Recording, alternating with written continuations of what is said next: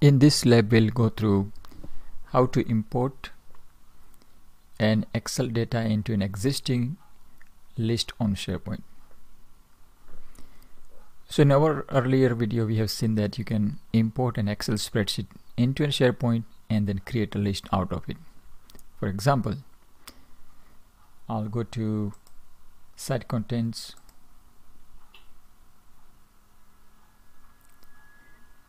and I have a list called Student Data Project. So Student Data Project contains expense categories such as car, miscellaneous expenses, phone rent, amount, and bill paid. There are only 4 entries right now, but what happens if I have another Excel spreadsheet on my lab computer or OneDrive? I want to bring it into same list here without creating another list. So that's what we'll be doing it. So let's create a new Excel spreadsheet. Enter some data.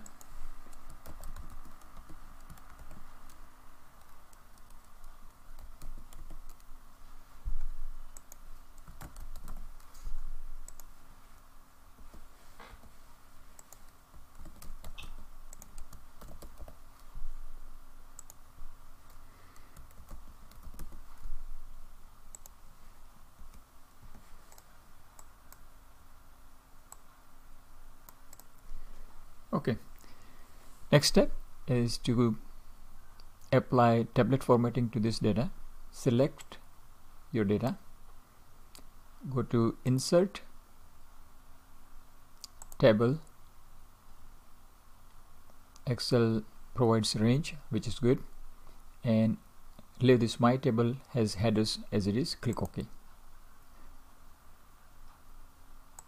So your data has been formatted as a table now.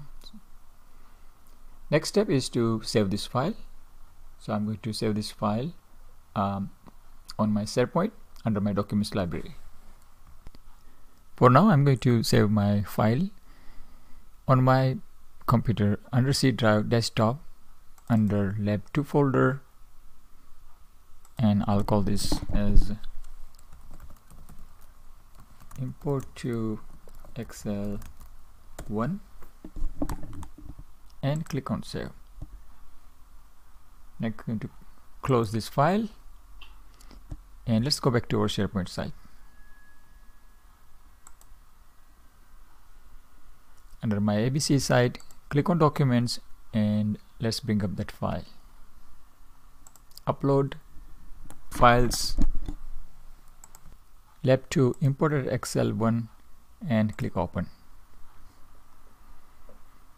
So we have imported our newly created Excel file into our Documents folder on ABCHR. The goal here is to import the data from import to Excel1.xls file into our student data file. And for that, we'll be using Microsoft Automate. For that, click on App Launcher, click on Power Automate, or enter flow.microsoft.com into your browser and bring up Microsoft Flow or Power Automate.